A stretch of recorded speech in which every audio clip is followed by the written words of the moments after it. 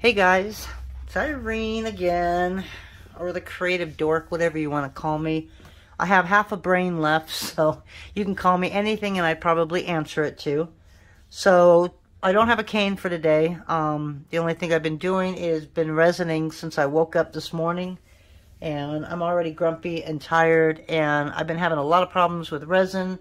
I've used 5 different brands, and every time I try and do the side of a piece, it bubbles. So I gave up. I sanded it, did another one, sanded it, did another one, sanded it, did another one. And if I sand anymore, I'm going to lose my piece. So I stopped and I started using the Pledge Revive It, the floor gloss, for my sides only and the back. Actually, I did put it on the back. The front is the only thing that is resined. So if I switch you back here, you will see all these pieces. I don't even want to know how many pieces of clay we have here. Some are great, some are not. So I'm kind of picking through it and picking out things that I definitely want to make into jewelry. And this is one of them. This is a new shape that I've got. I don't have it up yet. It will be up on Sunday. But it's just a collar. And there's a bunch of ways that you can put this together. So if you wanted to add wire to it and just make it a wire necklace, you could turn it around and you could put wire in a little groove in the back and then take some black clay and bury that wire into that black clay. Then you've got wire in there. You could also take your drill and drill a hole through the top, and that way you can add string in there by, you can string, add a spacer in between each one. But on this one, I am going to just use a copper wire, or a copper head, or head pins. I'm going to use jump rings. I don't have any collars that I've used jump rings on before, so this is a first for me. And I'm trying to find something that I can put this up a little closer so you can see it. So I took out my PayPal Zettel machine today, my docking station, and just making sure everything works just in case I need to order more. They all look like they're okay.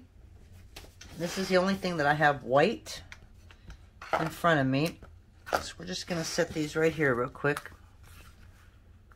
I got to pull out my tables this weekend and make sure that I've got all my tables, because we let people borrow them all the time. And I never know if I get them back. But anyways, this is the piece that we're working on. It just shines. It's just really pretty. There's all kinds of colors in there. Hopefully you can see it. Okay, so now we are using our Dremel. And I don't normally mark. But today I'm going to be good. And I'm going to mark everything. Okay, just so that everything's even. So I want the bottom, a lot of times people will just put they'll put the jump ring just on the top. I want the jump ring on the top and on the bottom. So I'm going to hit pause real quick because I got to get my head in here because I can't see a thing. So I'll be right back. Okay, so I think I got them where I want them. You want to go as close as you can to the end, but you don't want to jeopardize that hole. So I'm using a really small drill bit here.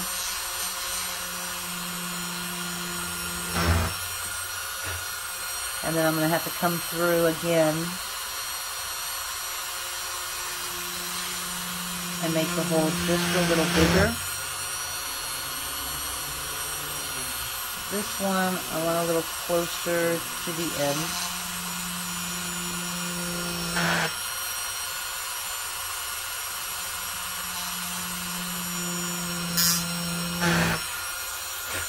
Okay. Again on this one. Oh, the lighting is so bad in here.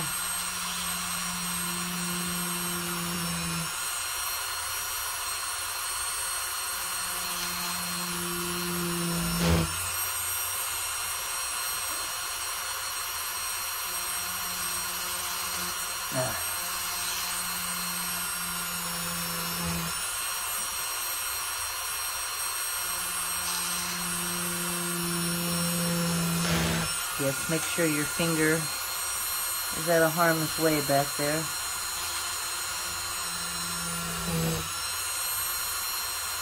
And That's really close, so we're going to back that up just a little bit.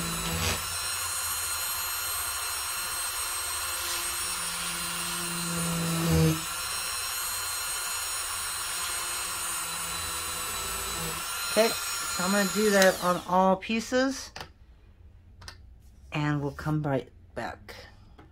Alrighty, so we found a bigger drill bit. I put that through the other hole. Boy, what a mess it makes.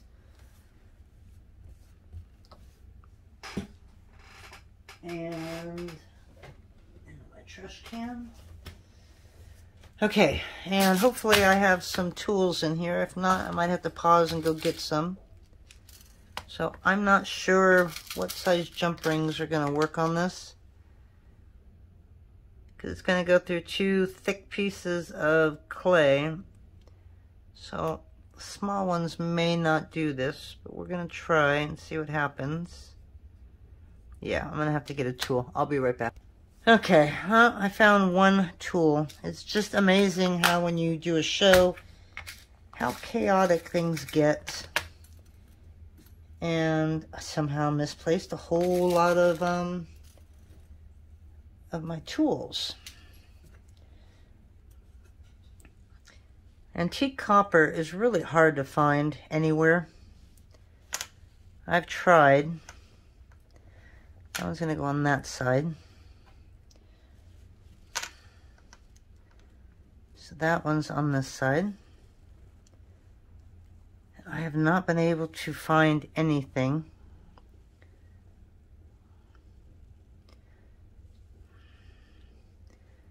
But I'm pretty sure that's going to be too small too. I really don't want to use big ones, but let's try these.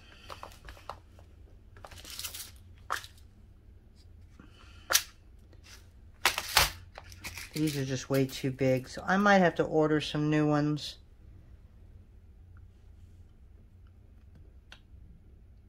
That way I can make sure that I have them in time. So I'm thinking that's how that one goes on.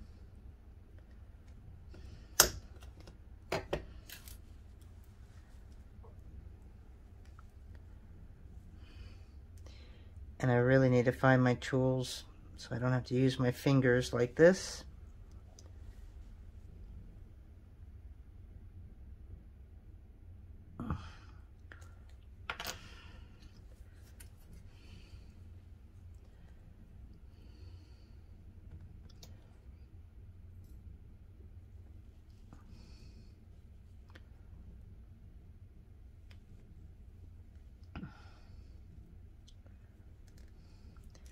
Sometimes a little curve can be the death of you.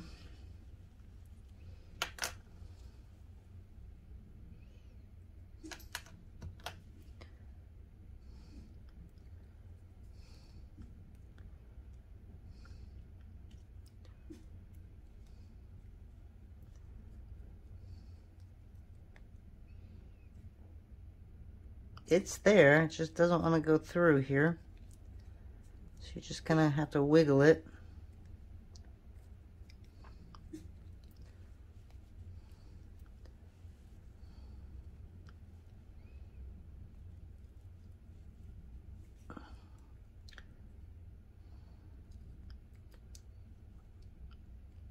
Okay. Well, it's interesting. I'll give it that. Again, I don't normally use chain when I make these, so it just looks really off to me. So I need this to go in this one.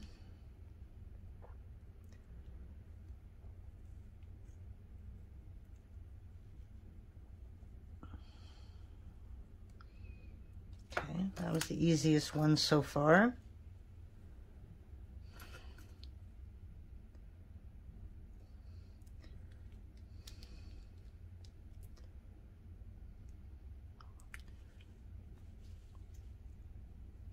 Ah, well, I knew that was going to happen. Thank God the jump ring decided to stay put, because if I would have lost that, that would not have been good.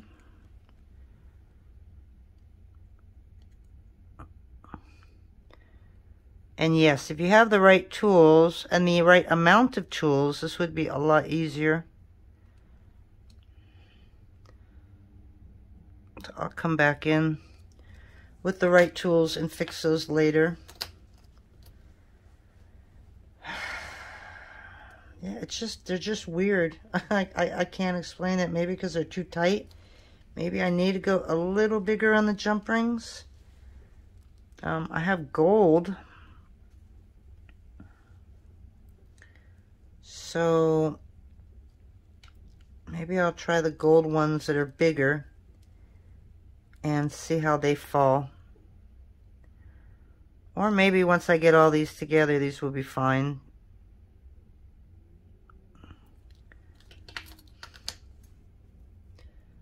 They just seem stiff. And I'm used to everything flowing, and it just seems really stiff. Okay, well, this side's going in a lot easier than my last one. So I'm very thankful for that. I don't know where this wire came from.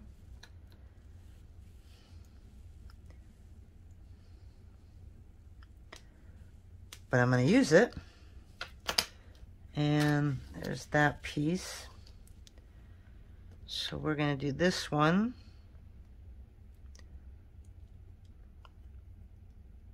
And that's going to go in there.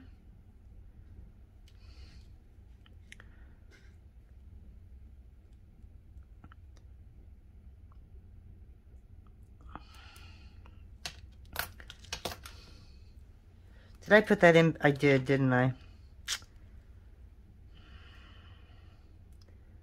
Come on, when have I ever done a project where it actually went in perfectly, right?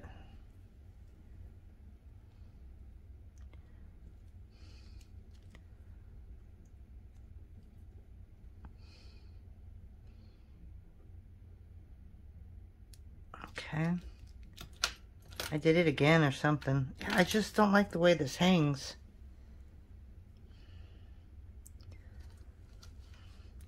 But at least I'm getting an idea of what it's going to look like. And that's kind of what I wanted to do. Is it too late to do anything else? Yeah, probably. I've already got the holes and everything in it, so.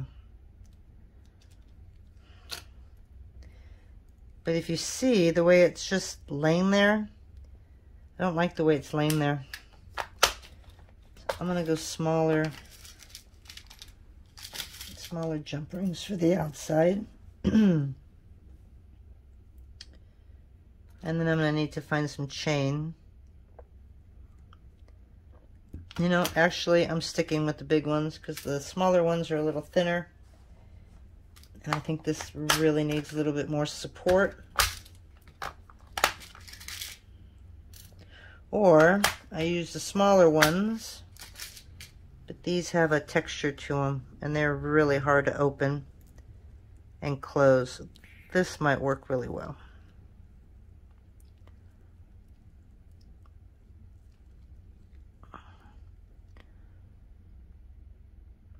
Okay. Now I gotta find chain.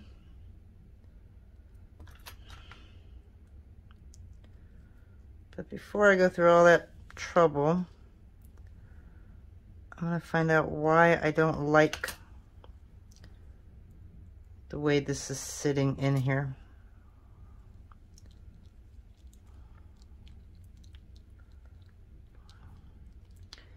And why this one does not want to go in at all.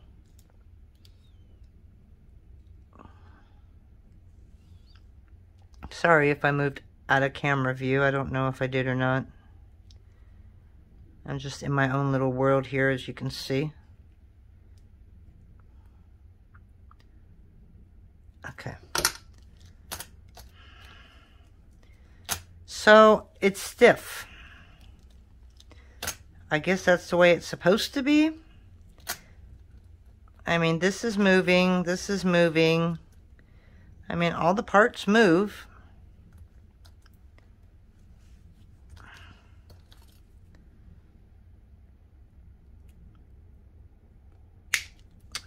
You really need to get a tool that actually grabs your stuff.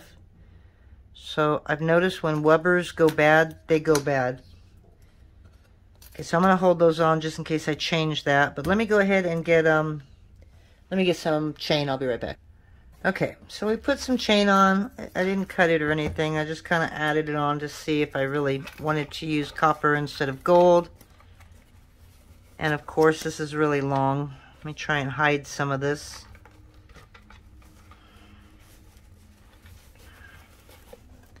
So that's the necklace.